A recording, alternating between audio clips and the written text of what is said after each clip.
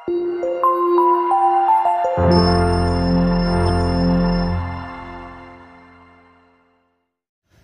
വീഡിയോയിലേക്ക് എല്ലാവർക്കും സ്വാഗതം. ഇന്ന് നമ്മൾ ചെയ്യാൻ പോകുന്നത് എക്സസൈസ് 1.5 ആണ്. അപ്പോൾ ഇതിനു മുമ്പ് ഞാനൊരു ഇൻട്രൊഡക്ഷൻ വീഡിയോ ഇട്ടിട്ടുണ്ട്. കണ്ടിട്ടില്ലാത്തവർ ആ ഇൻട്രൊഡക്ഷൻ വീഡിയോ കണ്ടു നോക്കണം കേട്ടോ.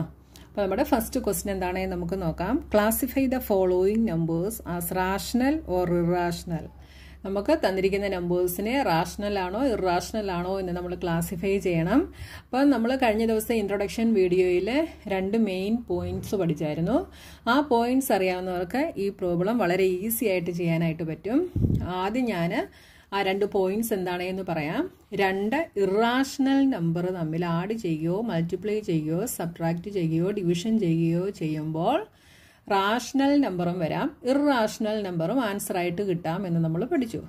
അതേപോലെ ഒരു റാഷണൽ നമ്പറും ഒരു ഇറാഷണൽ നമ്പറും തമ്മിൽ ഇതേപോലെ ആഡ് ചെയ്യുകയോ മൾട്ടിപ്ലൈ ചെയ്യുകയോ സബ്ട്രാക്ട് ചെയ്യുകയോ ഡിവിഷൻ ചെയ്യുകയോ ചെയ്യുമ്പോൾ നമുക്ക് കിട്ടുന്ന ആൻസർ ഇറാഷണൽ നമ്പർ മാത്രമായിരിക്കും. ഈ 2 പോയിന്റ്സ് നിങ്ങൾ ഓർത്ത് വെക്കുക. അപ്പം നമ്മുടെ ഫസ്റ്റ് ക്വസ്റ്റ്യൻ നോക്കിയേ, 2 - √5. ഇവിടെ 2 എന്ന് പറയുന്നത് എന്താണ്? 2 ഈസ് എ റാഷണൽ നമ്പർ. 2 ഒരു റാഷണൽ നമ്പർ ആണല്ലേ. 2 ഈസ് എ റാഷണൽ നമ്പർ. √5 എന്താണ്? √5 ഇറാഷണൽ ആണ് എന്ന് നമുക്കറിയാം അല്ലേ. അപ്പോൾ ഇവിടെ ഒരു റാഷണൽ നമ്പറും ഒരു ഇറാഷണൽ നമ്പറുമാണ് നമുക്ക് തന്നിരിക്കുന്നത്. അപ്പോൾ ഒന്ന് റാഷണലും ഒന്ന് ഇറാഷണലും, അത് തമ്മിൽ എന്ത് ചെയ്യുകയാണ്? സബ്ട്രാക്ട് ചെയ്യുകയാണ് ചെയ്യുന്നത് അല്ലേ. അപ്പോൾ നമ്മൾ ഇപ്പോൾ ഒരു പോയിന്റ് പറഞ്ഞ എന്താണ്? ഒരു റാഷണലും ഒരു ഇറാഷണലും തമ്മിൽ സബ്ട്രാക്ട് ചെയ്യുമ്പോൾ എന്തായിരിക്കും എന്നാ പറഞ്ഞേ? ഇറാഷണൽ നമ്പർ ആയിരിക്കും. Therefore 2 - √5 is an irrational number.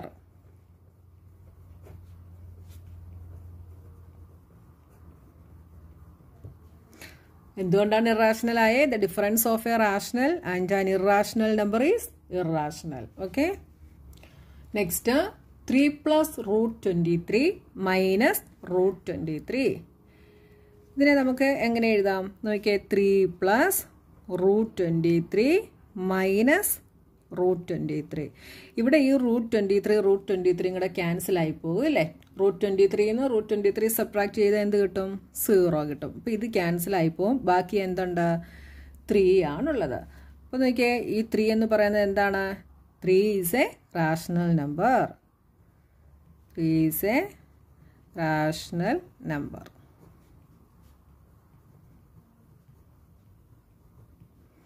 ഇവിടെ വേറൊരു മെത്തേഡിൽ ചെയ്യാം കേട്ടോ. ഇവിടെ √5ന്റെ ഡെസിമൽ എക്സ്പാൻഷൻ എത്രയാണ് എന്ന് കണ്ടുപിടിച്ചിട്ട് 2വിൽ നിന്ന് ആ ഡെസിമൽ എക്സ്പാൻഷൻ നമ്മൾ സബ്ട്രാക്ട് ചെയ്യുന്നു. അങ്ങനെ വേണമെങ്കിലും ആൻസർ കണ്ടുപിടിക്കാം. അപ്പോൾ √5ൻ്റെത് non terminating non recurring decimal expansion ആയിരിക്കും കിട്ടുന്നത്. അതിനെ 2വിൽ നിന്ന് സബ്ട്രാക്ട് ചെയ്താലും എന്ത് തന്നെ കിട്ടും? നോൺ ടെർമിനേറ്റിംഗ് നോൺ റിക്കറിംഗ് കിട്ടും. അതെന്താണ്? ഒരു ഇറാഷണൽ നമ്പറാണ്. ആ ഒരു മെത്തേഡും ചെയ്യാം, ഈ 2 മെത്തേഡും ചെയ്യാം കേട്ടോ. Next third question, 2 √7 / 7 √7. ഇവിടെ നോക്കിയാൽ ഈ √7ഉം √7ഉം ക്യാൻസൽ ആയി പോകും അല്ലേ. 2 √7 എന്ന് വെച്ചാൽ അതിൻ്റെ മീനിങ് എന്താണ്? 2 × √7 / 7 × √7 എന്നാണ് അല്ലേ. അപ്പോൾ ഈ √7ഉം √7ഉം ക്യാൻസൽ ആയി പോയിട്ട് ബാക്കി 2/7 എന്ന് നമുക്ക് കിട്ടും. ഈ 2/7 എന്തിൻ്റെ ഫോമിലാണ്? P/Qവിൻ്റെ ഫോമിലാണ് അല്ലേ. P/2 Q is 7. P/Qവിൻ്റെ ഫോമിലാണ്. So 2 √7 / 7 √7 is a rational number.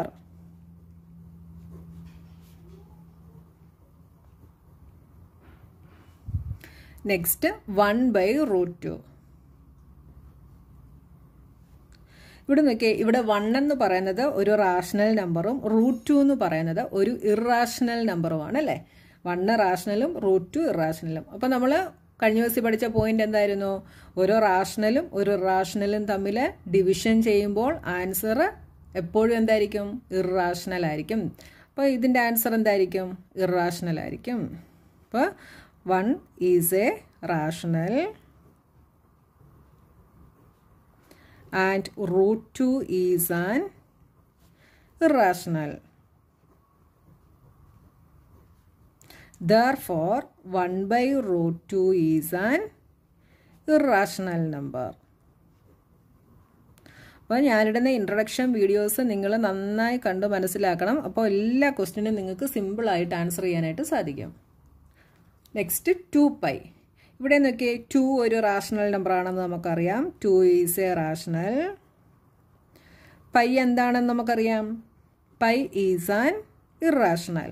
അപ്പോൾ ഒരു റാഷണലും ഒരു ഇറാഷണലും തമ്മിലുള്ള മൾട്ടിപ്ലിക്കേഷൻ എന്താണ്? ഇറാഷണൽ ആയിരിക്കും.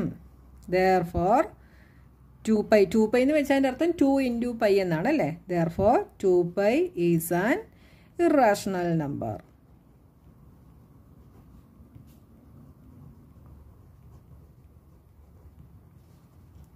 Next second question, simplify each of the following expressions. നമുക്ക് തന്നിരിക്കുന്ന എക്സ്പ്രഷൻസിനെ നമ്മൾ സിംപ്ലിഫൈ ചെയ്യണം. അപ്പോൾ ഫസ്റ്റ് ക്വസ്റ്റ്യൻ നോക്കിയേ, 3 + √3 into 2 + √2. ഇതിനെ നമ്മൾ എങ്ങനെ സിംപ്ലിഫൈ ചെയ്യും? നമുക്കിവിടെ ഡിസ്ട്രിബ്യൂട്ടീവ് ലോ അപ്ലൈ ചെയ്തിട്ട് നമുക്കിതിനെ സിംപ്ലിഫൈ ചെയ്യാം അല്ലേ. അപ്പോൾ ഡിസ്ട്രിബ്യൂട്ടീവ് ലോ എന്താണ്? ഇതിനെ നമുക്ക് ഒന്നുകൂടെ എങ്ങനെ എഴുതാം? ഈ 3 കൊണ്ട് നമ്മൾ ഈ എക്സ്പ്രഷനെ മൾട്ടിപ്ലൈ ചെയ്യുന്നു. അപ്പോൾ 3 into 2 + √2.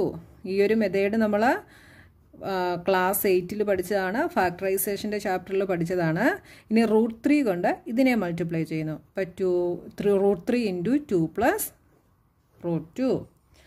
ഇനി നമ്മൾ ഡിസ്ട്രിബ്യൂട്ടീവിൽ അപ്ലൈ ചെയ്യുന്നു.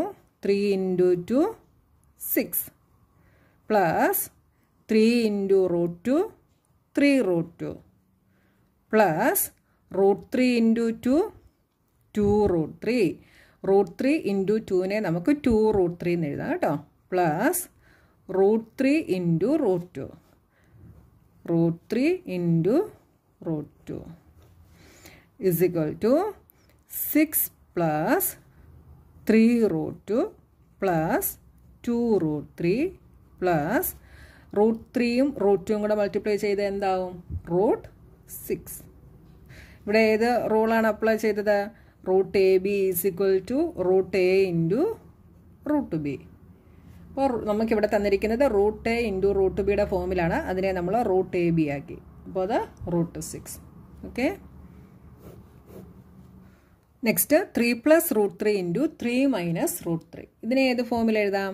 ഇത് A + B into A - Bയുടെ ഫോമിലാണ്. അതെന്താണ്? A² - B². അപ്പോൾ ഇതിനെ നമുക്ക് എങ്ങനെ എഴുതാം? Here A is 3 and B is √3. അപ്പോൾ ഇതിനെ നമുക്ക് 3² - √3 the whole square എന്ന് എഴുതാം. അതായത് A² - B². A is 3, B is √3 is equal to 3യുടെ square 3 into 3 9 minus √3യുടെ square എന്താവും? √3യുടെ സ്ക്വയർ √3² എന്ന് വെച്ചാൽ √3 into √3 ആണ്. അപ്പോൾ ഇത് തമ്മിൽ മൾട്ടിപ്ലൈ ചെയ്യുമ്പം 3 എന്നാവും ആൻസർ. അപ്പോൾ 3 9 - 3 is 6. Next √5 + √2 the whole square. ഇത് ഏത് ഫോമിലാണ്? A + B the whole squareൻ്റെ ഫോമിലാണ് അല്ലേ. അപ്പോൾ ഇതിനെ എങ്ങനെ എഴുതാം? √5 A + B the whole square എന്താണ്? A² + 2AB + B². അപ്പോൾ ഇതിനെ എങ്ങനെ എഴുതാം? A² that is √5 the whole square plus 2 into ഇവിടെ A എന്ന് പറയുന്നത് √5ഉം B എന്ന് പറയുന്നത് √2ഉമാണ്. അപ്പോൾ A is √5 into B is √2 plus B² that is √2 the whole square. ഇനി √5ൻ്റെ സ്ക്വയർ എന്ത് വരും? 5 തന്നെ വരും. √5² എന്ന് വെച്ചാൽ √5 into √5 that is 5 plus 2 into √5 into √2. √5ഉം √2ഉം കൂടെ മൾട്ടിപ്ലൈ ചെയ്താൽ എന്ത് വരും? √10 വരും. അപ്പോൾ 2 √10 plus √2ൻ്റെ square 2 is equal to 5 plus 2 7. 7 plus 2 √10. Next, fourth question, √5 minus √2 into √5 plus √2. ഇത് ഏത് ഫോമിലാണ്?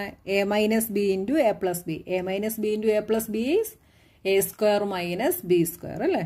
അപ്പോൾ ഇതിനെ നമുക്ക് എങ്ങനെ എഴുതാം? Here A is √5 and B is √2. അപ്പോൾ A² minus B² എങ്ങനെ എഴുതാം? √5 square minus √2 square is equal to √5ൻ്റെ square 5 ആവും, √2ൻ്റെ സ്ക്വയർ 2 ആവും. Answer is 3. Next, question number 3. Recall pi is defined as the ratio of circumference to its diameter. That is, pi is equal to c by d. അപ്പോൾ ഇവിടെ പൈയെ define ചെയ്തിരിക്കുന്നത് സർക്കംഫറൻസിൻ്റെയും ഡയമീറ്ററിൻ്റെയും ratio ആയിട്ടാണ് അല്ലേ. അപ്പോൾ നമ്മൾ 7th സ്റ്റാൻഡേർഡിൽ ഇത് പഠിച്ചിട്ടുണ്ട്. പൈ എന്ന് വെച്ചാൽ എന്താണ്? ഏതൊരു സർക്കിളിൻ്റെ സർക്കംഫറൻസ് എന്ന് വെച്ചാൽ എന്താ? സർക്കംഫറൻസ് എന്ന് വെച്ചാൽ ഈ സർക്കിളിൻ്റെ ബൗണ്ടറിയിൽ കൂടെയുള്ള ഈ ഒരു മെഷർമെൻറ്റ്, ഇതിനെയാണ് നമ്മൾ സർക്കംഫറൻസ് എന്ന് പറയുന്നത് അല്ലേ. ഡയമീറ്റർ എന്താണ്? ഡയമീറ്റർ എന്ന് വെച്ചാൽ സർക്കിളിൻ്റെ സെൻറ്ററിൽ കൂടി കടന്നു പോകുന്ന ലൈൻ സെഗ്മെൻറ്റ്, ഇതാണ് ഡയമീറ്റർ. അപ്പോൾ ഇത് തമ്മിലുള്ള റേഷ്യോ ആണ് എന്ത്? പൈ എന്ന് പറയുന്നത്. അതായത് സർക്കംഫറൻസിനെ ഇവിടെ സി ആണ് എന്ന് പറഞ്ഞിട്ടുണ്ട്, ഡയമീറ്റർ ഡി ആണ് എന്നും പറഞ്ഞിട്ടുണ്ട്. അപ്പോൾ പൈ എന്ന് പറയുന്നത് എന്താണെന്നാണ് പറഞ്ഞിരിക്കുന്നത്? ഇത് തമ്മിലുള്ള റേഷ്യോ, അതായത് സി ബൈ ഡി അല്ലേ, അങ്ങനെയാണ് ഇവിടെ പറഞ്ഞിരിക്കുന്നത്. This seems to contradict the fact that pi is irrational. പക്ഷേ ഇവിടെ ഒരു കുഴപ്പമുണ്ട്. എന്താണ്? ഇവിടെ ഒരു കോൺട്രഡിക്ഷൻ ഉണ്ടല്ലേ. എന്താണ് ആ കോൺട്രഡിക്ഷൻ? ഈ പൈ എന്ന് പറയുന്നത് ഒരു ഇറാഷണൽ നമ്പർ ആണ് എന്ന് നമുക്കറിയാം അല്ലേ. ഇറാഷണൽ നമ്പറാണ്. പക്ഷെ സി ബൈ ഡി എന്ന് പറയുന്നത് ഏത് ഫോമിലാണ്? പി ബൈ ക്യൂവിൻ്റെ ഫോമിലാണ് അല്ലേ. പക്ഷെ പൈ ഇവിടെ എന്താണ്? ഒരു ഇറാഷണൽ നമ്പറാണ്. അപ്പോൾ ഇത് തമ്മിൽ എങ്ങനെയാണ് ശരിയാവുന്നത്? പൈ ഇറാഷണൽ ആണ്, C by D റാഷണലുമാണല്ലേ. C by ഡിയെ നമുക്ക് റാഷണൽ നമ്പറായിട്ട് എഴുതാനായിട്ട് സാധിക്കും അല്ലേ. അപ്പോൾ ഇത് തമ്മിൽ ഒരിക്കലും ശരിയാവില്ല. How will you resolve this contradiction? നമ്മൾ ഈ കോൺട്രഡിക്ഷനെ എങ്ങനെയാണ് റിസോൾവ് ചെയ്യുക എന്നാണ് നമ്മളോട് ക്വസ്റ്റ്യൻ ചോദിച്ചിരിക്കുന്നത്. ഇതിനെ നമുക്ക് റിസോൾവ് ചെയ്യണമെങ്കിൽ എന്ത് ചെയ്താൽ മതി? ഈസി ആയിട്ട് ചെയ്യാം അല്ലേ. നമുക്ക് ഇവിടെ ഡിവിഷൻ ആണ് പറഞ്ഞിരിക്കുന്നത്. അപ്പോൾ ഒരു ഇറാഷണൽ നമ്പർ കിട്ടണമെങ്കിൽ ഏതൊക്കെ തമ്മിൽ ഡിവിഷൻ ചെയ്യണം? നമ്മൾ പഠിച്ച പോയിന്റുകൾ നമ്മൾ നോക്കിയാൽ മതി അല്ലേ. കഴിഞ്ഞ ഇൻട്രൊഡക്ഷൻ വീഡിയോയിൽ പഠിച്ച് എപ്പോഴാണ് രണ്ട് നമ്പേഴ്സിനെ ഡിവിഷൻ ചെയ്യുമ്പോൾ ഇറാഷണൽ നമ്പർ നമുക്ക് കിട്ടുക? ഒന്നെങ്കിൽ പി ഇറാഷണൽ ആയിരിക്കണം, അല്ലെങ്കിൽ ക്യൂ ഇറാഷണൽ ആയിരിക്കണം, അല്ലെങ്കിൽ പിയും ക്യൂവും ഇറാഷണൽ ആയാലും നമുക്ക് എന്ത് കിട്ടും? നമുക്ക് ഇറാഷണൽ നമ്പർ ആൻസർ ആയിട്ട് കിട്ടും അല്ലേ. അപ്പോൾ ഇവിടെ ഒന്നെങ്കിൽ പി ഇറാഷണൽ ആയിരിക്കണം. അപ്പോൾ നമ്മൾ പഠിച്ച പോയിന്റ് എന്താണ്? ഒരു റാഷണൽ നമ്പറോ ഒരു ഇറാഷണൽ നമ്പറോ ആഡ് ചെയ്യുകയോ സബ്ട്രാക്ട് ചെയ്യുകയോ ഡിവിഷൻ ചെയ്യുകയോ മൾട്ടിപ്ലൈ ചെയ്യുകയോ ചെയ്യുമ്പോൾ നമുക്ക് കിട്ടുന്ന ആൻസർ ഇറാഷണൽ നമ്പർ ആയിരിക്കും. അതേപോലെ രണ്ട് ഇറാഷണൽ നമ്പർ തമ്മിലും മൾട്ടിപ്ലിക്കേഷനോ അഡീഷനോ ഡിവിഷനോ സബ്ട്രാക്ഷനോ ഒക്കെ ചെയ്യുമ്പോൾ നമുക്ക് ആൻസർ റാഷണലും കിട്ടാം ഇറാഷണലും കിട്ടാം. അപ്പോൾ ഇവിടെ എന്തൊക്കെ നമുക്ക് എഴുതാം? അപ്പോൾ പൈ ഇറാഷണൽ ആയതുകൊണ്ട് ഒന്നെങ്കിൽ P or Q or both are irrational. ഈ ഒരു കേസിൽ നമുക്ക് എന്ത് പറയാം? പൈ ഇറാഷണൽ ആണ് എന്ന് നമുക്ക് പറയാം. മനസ്സിലായല്ലോ? അതായത് ഒരു റാഷണലും ഒരു ഇറാഷണലും കൂടെ ഡിവിഷൻ ചെയ്താൽ നമുക്ക് ഇറാഷണൽ കിട്ടും. ഒരു ഇറാഷണലും ഒരു റാഷണലും കൂടെ ഡിവിഷൻ ചെയ്താൽ നമുക്ക് ഇറാഷണൽ കിട്ടും. ഒരു ഇറാഷണലും ഒരു ഇറാഷണലും കൂടെ ഡിവിഷൻ ചെയ്താലും നമുക്ക് ഇറാഷണൽ കിട്ടും. അപ്പോൾ ഒന്നെങ്കിൽ പി ഇറാഷണൽ ആയിരിക്കും, അല്ലെങ്കിൽ ക്യൂ ഇറാഷണൽ ആയിരിക്കും, അല്ലെങ്കിൽ രണ്ടും ഇറാഷണൽ ആയിരിക്കും. അപ്പോൾ നമുക്ക് ഇവിടെ എന്തെഴുതാം? Hence it is concluded that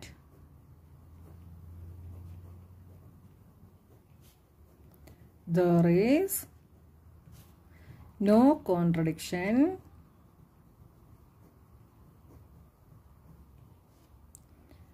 regarding